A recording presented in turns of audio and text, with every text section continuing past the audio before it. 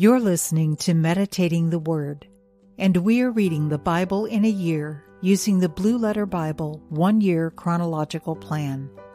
We'll read the entire Bible this year in the order the events actually occurred chronologically. The translation I'm using is the World English Bible, but feel free to follow along in your favorite version. You can download a copy of the reading plan from blueletterbible.com. You'll find a link in the notes. And don't forget to subscribe to this podcast on your favorite podcast platform and on YouTube. That way, you'll get a notification every time a new episode is released. This is day 16, and we're going back to the book of Genesis. Today we'll be reading chapters 12 through 15. The first book of Moses, commonly called Genesis, chapter 12. Now the Lord said to Abram, "Leave your country and your relatives and your father's house, and go to the land that I will show you. I will make of you a great nation. I will bless you and make your name great. You will be a blessing. I will bless those who bless you, and I will curse him who treats you with contempt. All the families of the earth will be blessed through you." So Abram went, as the Lord had told him. Lot went with him. Abram was 75 years old when he departed from Haran. Abram took Sarai his wife, Lot his brother's son, all their possessions that they had gathered, and the people whom they had acquired in Haran, and they went to go into the land of Canaan. They entered into the land of Canaan. Abram passed through the land to the place of Shechem, to the oak of Moreh. At that time Canaanites were in the land. The Lord appeared to Abram and said, "I will give this land to your offspring." He built an altar there to the Lord who had appeared to him. He left from there to go to the mountain on the east of Bethel, and pitched his tent, having Bethel on the west and Ai on the east.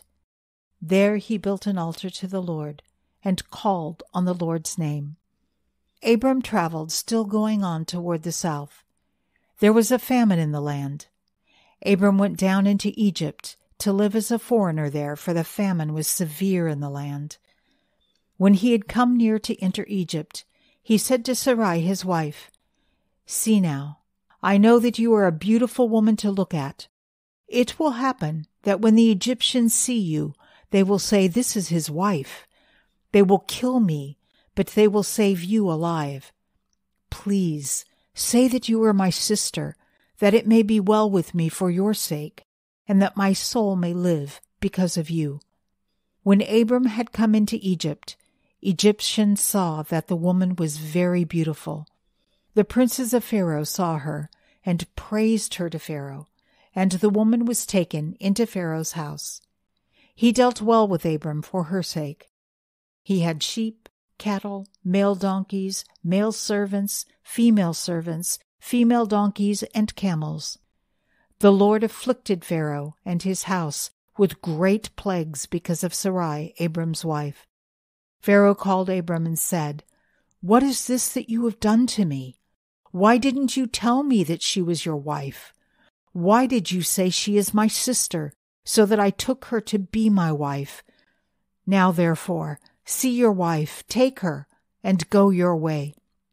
Pharaoh commanded men concerning him, and they escorted him away with his wife and all that he had. Chapter 13. Abram went up out of Egypt, he, his wife, all that he had, and Lot with him, into the south. Abram was very rich in livestock, in silver, and in gold. He went on his journeys from the south as far as Bethel, to the place where his tent had been at the beginning, between Bethel and Ai, to the place of the altar which he had made there at the first. There Abram called on the Lord's name. Lot also, who went with Abram, had flocks, herds, and tents.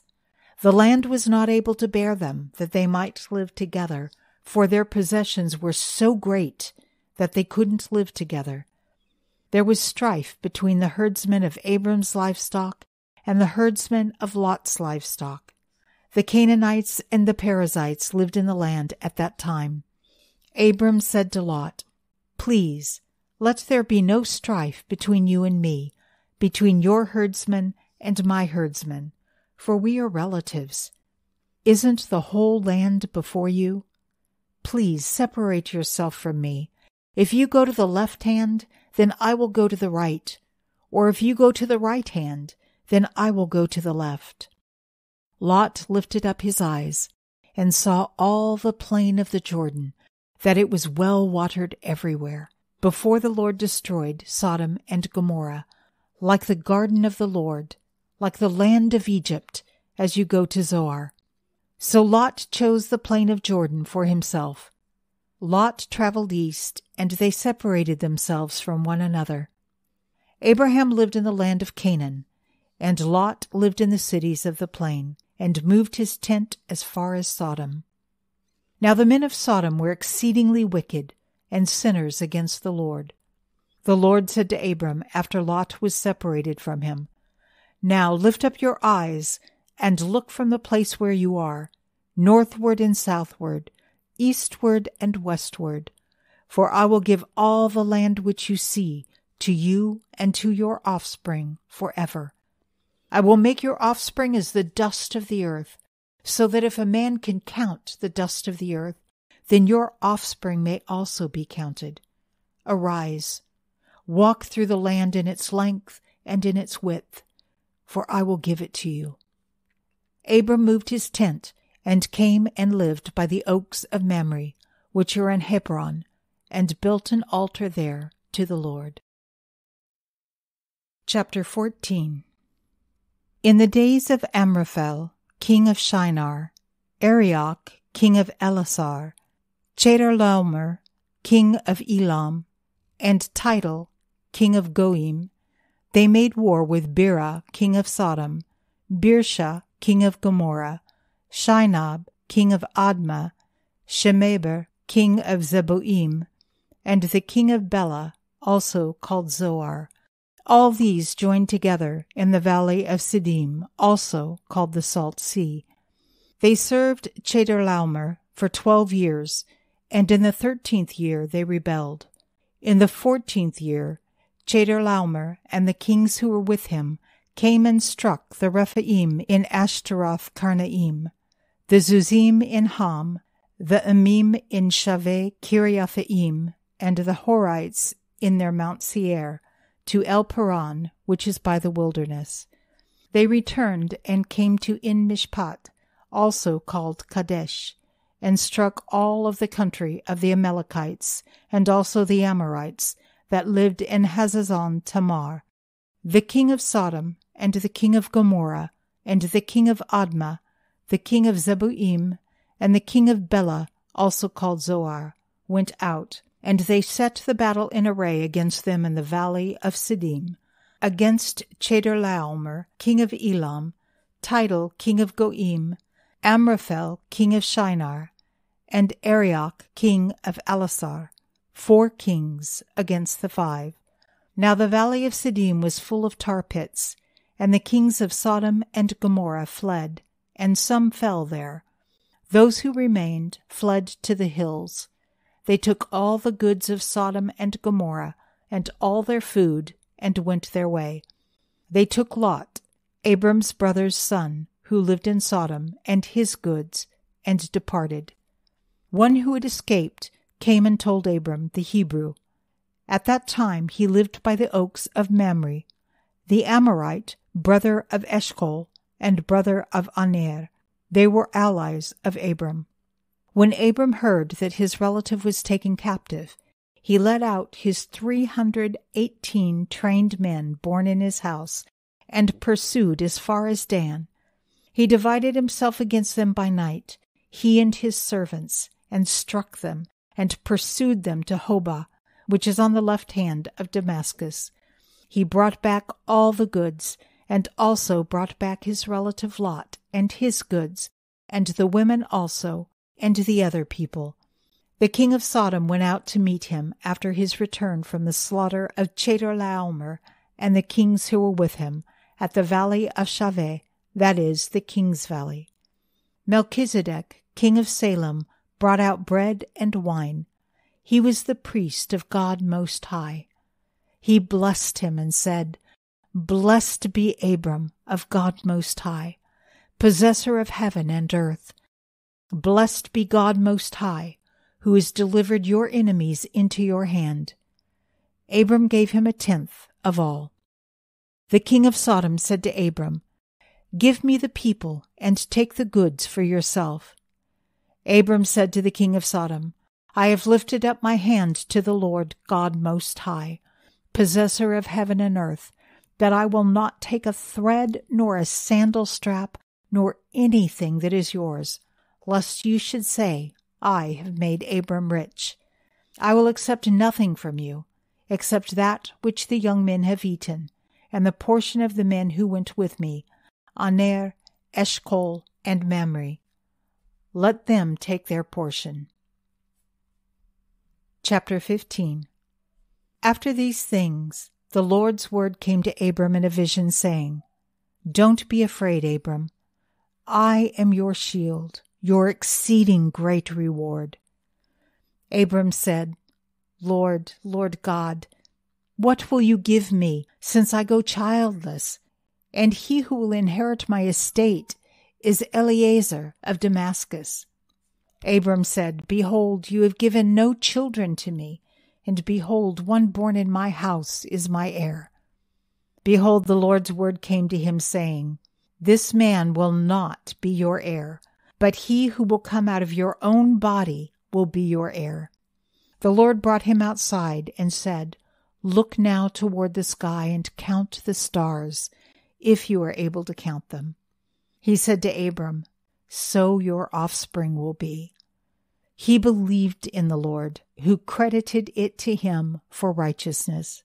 He said to Abram, "I am the Lord who brought you out of Ur of the Chaldees to give you this land to inherit it." He said, "Lord, O Lord, how will I know that I will inherit it?" He said to him, "Bring me a heifer 3 years old, a female goat 3 years old, a ram 3 years old, a turtle dove, and a young pigeon." He brought him all these, and divided them in the middle, and laid each half opposite the other. But he didn't divide the birds. The birds of prey came down on the carcasses, and Abram drove them away. When the sun was going down, a deep sleep fell on Abram. Now terror and great darkness fell on him. He said to Abram, "Know for sure that your offspring will live as foreigners in a land that is not theirs, and will serve them. They will afflict them 400 years. I will also judge that nation whom they will serve. Afterward they will come out with great wealth, but you will go to your fathers in peace. You will be buried at a good old age. In the 4th generation they will come here again, for the iniquity of the Amorite is not yet full." It came to pass that when the sun went down and it was dark, behold, a smoking furnace and a flaming torch passed between these pieces. In that day the Lord made a covenant with Abram, saying, "I have given this land to your offspring, from the river of Egypt to the great river, the river Euphrates, the land of the Kenites, the Kenizzites, the Cadmonites, the Hittites, the Perizzites, the Rephaim, the Amorites, the Canaanites, the Girgashites, and the Jebusites." Father God, how we love our father of faith, Abraham, who stepped out in faith, not knowing where you would lead him, at your word. Thank you for the covenant you made with him that allows us to be blessed through him. We know that you always make a way, Father, even when there seems to be no way. Help us to develop and grow our faith, to trust you, and to go where you lead us. Thank you, Father. Amen. Please join us in our Facebook community and share your thoughts about today's reading. You'll find a link in the notes. And again, thank you for joining me as we read the Bible in a year. I can't wait to see you tomorrow as we continue our journey. Until next time, be blessed and be a blessing.